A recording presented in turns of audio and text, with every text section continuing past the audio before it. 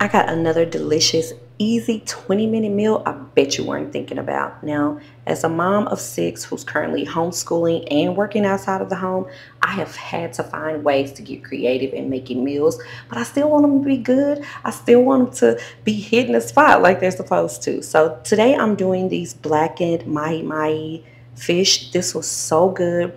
Fish is so flavorful. You can make it take on whatever flavors that you want, and it cooks in no time. Seriously. Now I paired this with some mashed potatoes and zucchini. Follow along for more tips and recipes.